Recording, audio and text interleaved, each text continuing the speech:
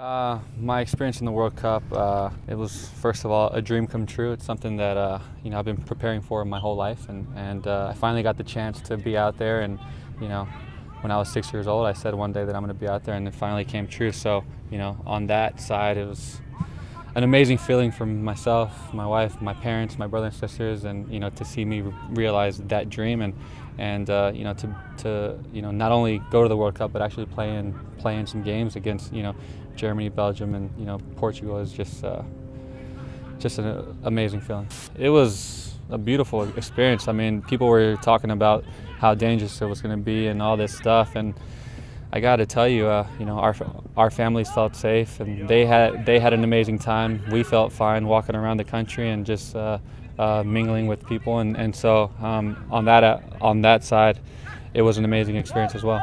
Yeah, I was kind of pinching myself throughout the whole tournament. It just kept on getting better and better. We beat Ghana, and then close to beating Portugal, and then getting out of the group against Germany. So there was little goals each of the way, and so every little bit I had to say, wow, I'm really here, but I got to stay focused and stick to the mission at hand. I think I'm happy with my performance. Going into the tournament, knowing that I wasn't going to be starting, was a bit difficult, but I'm happy the way that I handled myself and kept myself focused. And I always told myself, you're not a starter right now, but things change quickly, and to stay focused, to stay ready, and I finally got my chance, and I did well with it. So I'm very happy with that.